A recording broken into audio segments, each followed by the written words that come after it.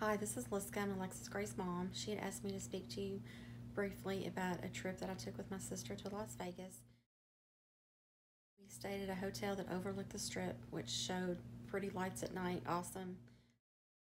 We had went to the mall and it had a Moroccan theme.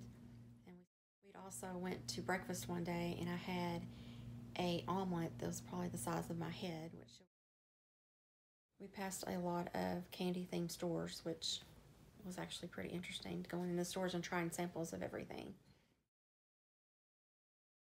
The first night at our hotel, we were walking back, and so we walked down a little spooky street to get back to our hotel, which is not a good idea according to what people were telling us.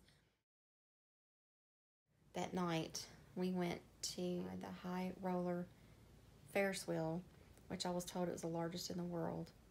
It was way high. It overlooked all of Las Vegas and then some.